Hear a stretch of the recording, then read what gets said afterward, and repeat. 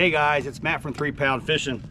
Today I'm going to be changing the prop on my Lynx Bass Cat. And unfortunately I ran into a problem here. Hopefully you guys can see that, where we've taken a big chunk out of the prop. And what that does is that creates vibration. Yes, you can still run your motor with something like that going on, but the vibration is what's going to hurt your motor, and you don't want to do that long term. So I actually have a brand new prop. We're going to walk you through the install today.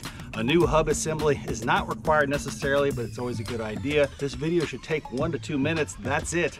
And you can get back on the water ASAP with no vibration in your motor, and certainly more and better performance.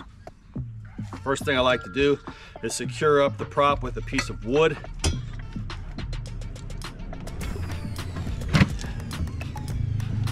There it is, breaking loose. And now we're taking off the main nut. There you go. Simple. We will be replacing all these parts, but there's your nut right there. And followed by your prop. Check that out, folks. Since the people that sent me my prop sent me the wrong hub, I'm gonna go ahead and reuse the other one. I just take it out, impacted it out. Well, now let's insert it into the new prop. All right, so once we have that nice and flush right there, we go ahead and insert it back onto the motor. Putting the washers back on. Main nut.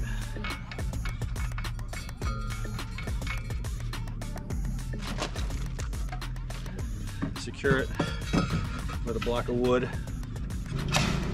And tight. Nice and tight.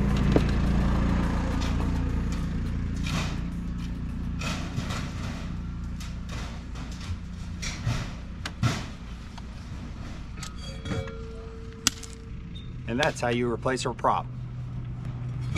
Let's get on the water.